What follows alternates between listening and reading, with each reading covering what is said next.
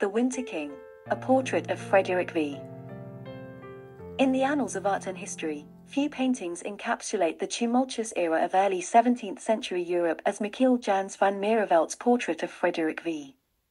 This artwork, a meticulous copy after the original, is more than a visual representation.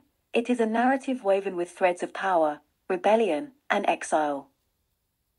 The painting captures Frederick V in his prime, adorned in regal attire that befits his status as Elector of the Palatinate and King of Bohemia. The intricate lace collar exemplifies Mierevelt's mastery in detailing, while the somber backdrop accentuates the subject's prominence. Every stroke tells a tale of an ambitious leader whose reign was as ephemeral as it was impactful.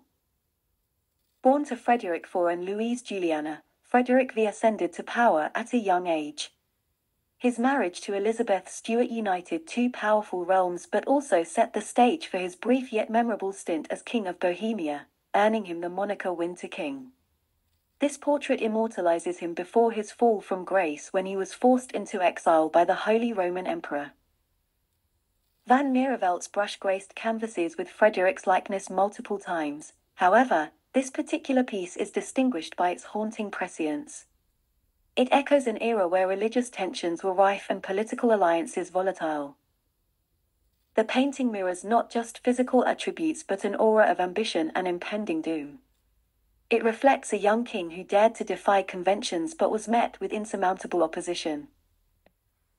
As viewers immerse themselves in this artwork, they are transported to 1621, witnessing not just a man but an unfolding saga that would shape European history for decades to come.